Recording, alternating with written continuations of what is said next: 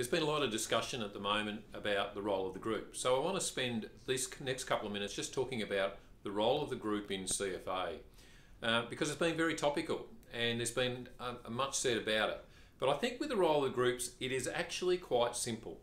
We have to go back to where the origins of the group started. Now, whether it was Westmere Group, whether it was Western Port Group, probably something starting with a W, and someone will tell me where they originated from. The reality is, as I understand it, the principles by which groups started were where a couple of brigades got together and said, hey, we can do things much better when we work together. Now, whether, particularly in the first instance on the fire ground. And I reckon our forefathers got it right, and those principles around brigades determining the role of the group still hold strong today. So, where do we go with that? I don't think the role of the group should be dictated or mandated by the Chief Officer or us here at headquarters. I think the role of the group should be determined by the brigades themselves. So if the brigades determine, as they did with our forefathers, there's a better way to deliver our services to the community, then let's use the groups for that. So essentially what I'm saying is brigades should determine their own destination.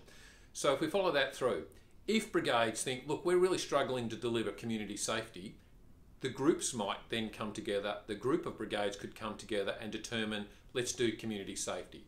Hey, we need some help doing some fuel reduction burning, some fundraising, let's run a celebratory day where we all recognise the achievement of members in our respective brigades. Or indeed operationally, hey, we need the group to help support operations. We need the group to help run the operations. The principle is, what do the brigades need or want that will best support them to provide their services? I think it's that simple in regard to the role of the group, but I would be interested in your feedback. I don't at any stage intend to mandate or dictate the role of the group. I think the model that we have at the moment, which is brigades, not groups, so groups I don't see determining the role of groups. I think the brigades that are in the group determine what do they want the groups to do is the way we should be going about the role of the groups. Be interested in your thoughts. The role of the groups, I don't think it's that hard. Thanks.